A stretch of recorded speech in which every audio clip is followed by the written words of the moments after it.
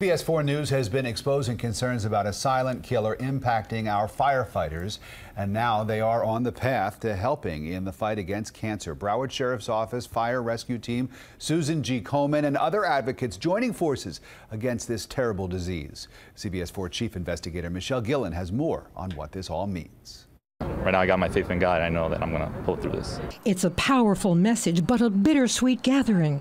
Unfortunately, because of what they do and what they're exposed to, the cancer rate among firefighters in our country is alarmingly high. Firefighters and their supporters standing up and speaking out in a fight against cancer, exposing potential links to their jobs. Looking at Miami-Dade Fire and Rescue, for example, 17% of our cancer deaths are brain cancer. Courageous battles shared with me by those in the thick of the fight. 33-year-old Fernando Ordóñez. In December of last year, I was diagnosed with stomach cancer, stage 4, which had spread to the metastasized to my peritoneum. So I'm currently undergoing chemo treatment for that now. We've been documenting Julius Perez's journey for more than a year.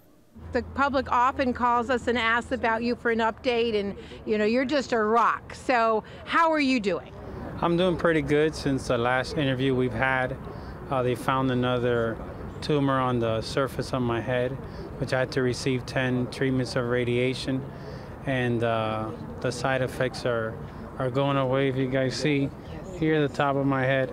Science and research shared today, our exclusive report last week highlighting their hoods and potential dangerous exposures made public today. Michelle Gillen talked about that earlier, about the fact of our hoods, how the contamination may be seeping through our hoods. More than $30,000 donated today by firefighters, directed to the Firefighter Cancer Support Network, the Susan G. Komen Miami-Fort Lauderdale affiliate, and the University of Miami Sylvester Cancer Center.